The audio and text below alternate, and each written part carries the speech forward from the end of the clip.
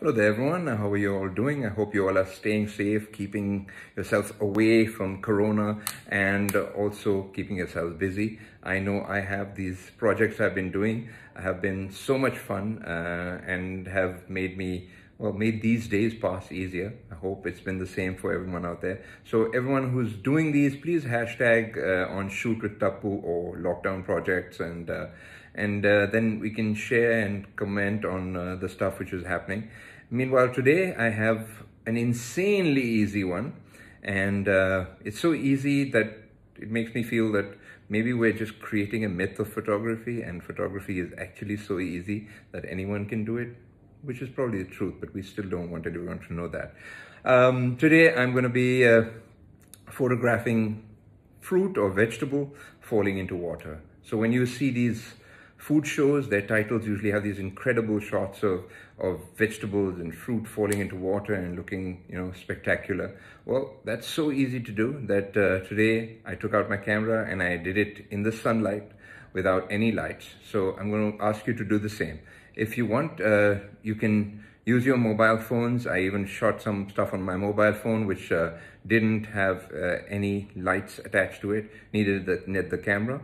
So what you need to have is two main things. Any glass dish that can contain water and usually doesn't have a lip where you can obstruct the view of whatever you're throwing into it. So I actually wanted an aquarium, but unfortunately I did not have one, so I did with whatever I could do, which was a glass instead.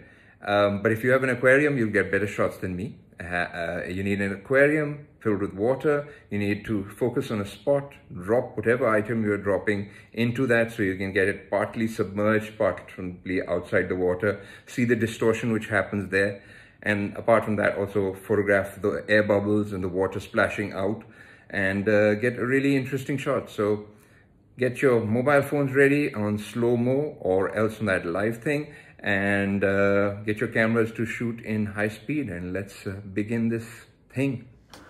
This is some of the stuff I shot with my camera and video mode, and you can do the same with your iPhones because they shoot slow-mo and get equally wonderful results.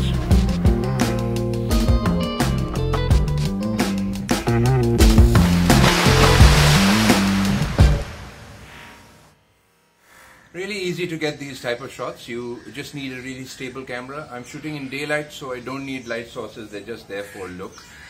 But if you have a nice black background in the background and any glass utensil which you're going to keep water in and drop stuff into. I couldn't find anything clear enough and only had these old wine glasses, so I used them. You can use any kind of glass. You can don't even need a glass, just the glass looks better. And then all you need to do is set your camera on high-speed shutter and drop something into the water. Have some kind of glass utensils with water, have your camera on high speed and Danish Girado, and that's it. One of the essentials is a sturdy tripod, as always. If you're using your phone, then one of these contraptions does very well. A bowl or glass to contain water, which you're going to drop the stuff in, and for sure a black background. The white ones did not work as well. I used a lemon as my item to throw inside, and we were sort of getting shots like these which looked like we were making lemonade. I hope you all enjoyed this little episode of high-speed photography with water droplets. And stay safe, wash your hands a lot. Maybe we can do a video soon of that stuff happening. Meanwhile, hashtag me on Shoot with Tapu, and stay safe, take care, Khuda Hafiz.